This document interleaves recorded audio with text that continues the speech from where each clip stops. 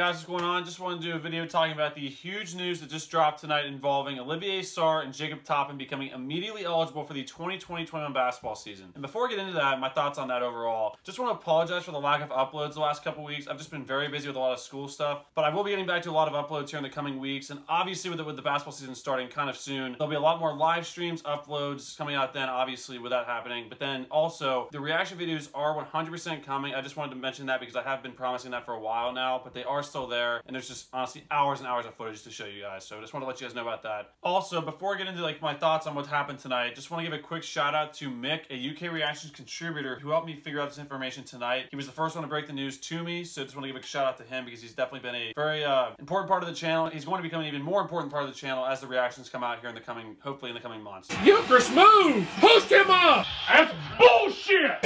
What the fuck?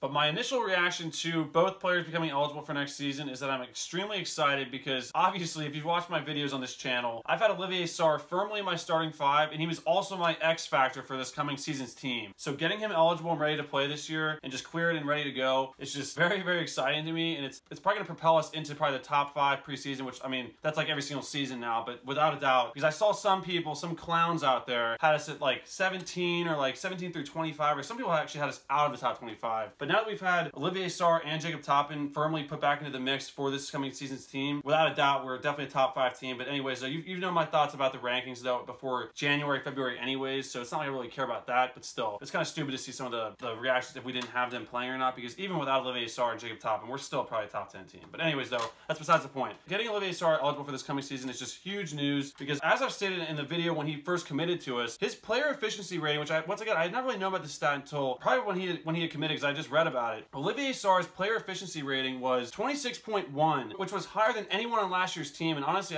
the only person that was actually higher than him was Karl-Anthony Towns in the 2014-15 season. So that's saying a lot if Olivier Sarr's name is right there next to Karl-Anthony Towns. Now, I'm not saying that he's going to be Towns, but that player efficiency rating was showing that he could possibly be in that area of execution and just how he plays on the floor. So getting Olivier Sarr for next season is absolutely huge news, and it's definitely going to give us a major weapon to use for not only just scoring the ball, but protecting the rim, and also just a very veteran-like player, because he's going to be a senior, not a grad transfer, not like a redshirt senior or anything like that, but still an actual senior that will be hopefully leading our younger bigs, because Olivier Sarr is the only senior player, and our only other bigs on next year's team are going to be Lance Ware, Isaiah Jackson, and Cameron Fletcher. So Olivier Sarr is going to be a big-time player for next year's team, being a veteran and also having a lot of experience. He's a very talented player. Then also getting to Jacob Toppin, this one was also quite surprising to me because a lot of the information I was reading and understanding on his case was that without a doubt he was not going to play this coming season. It was also like, I thought that was kind of like the idea when he committed a few months ago, was that he would just join the team, just like practice with the team all season long, and then join actually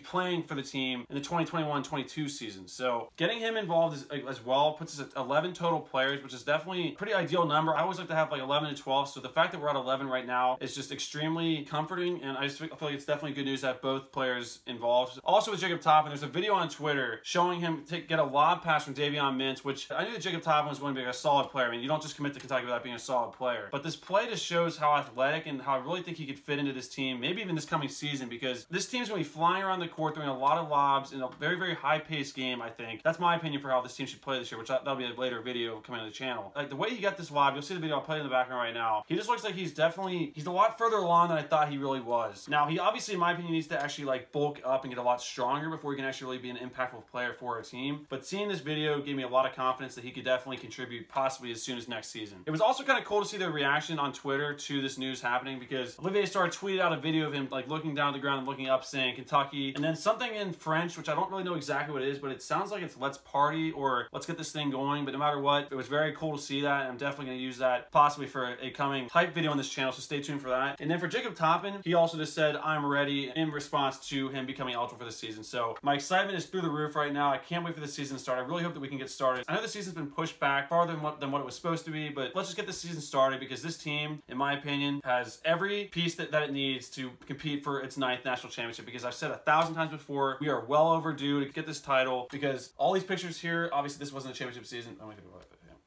but anyways, though, that's my thoughts on the whole situation. Stay tuned for a lot more uploads to come in the coming weeks. And like I said, we'll be getting back to a lot of live streams, hopefully a weekly live stream before the season starts, but definitely once the season starts as well. But anyways, though, thanks for watching, guys. That's my thoughts on this. Let me know in the comments what you guys think of this information. And thanks for watching, guys, and I'll see you guys in the next video. Go Big Blue.